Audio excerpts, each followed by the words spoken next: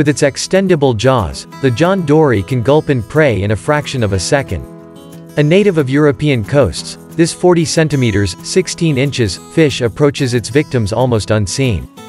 Viewed head-on, its body is tall and thin, like a discus moving vertically through the water. When stalking prey, such as smaller fish and shrimp like crustaceans, the John Dory swims slowly forwards, but as soon as it is within range it accelerates jerkily, and in an instant extends its jaws far forwards, grabbing the victim and swallowing it whole.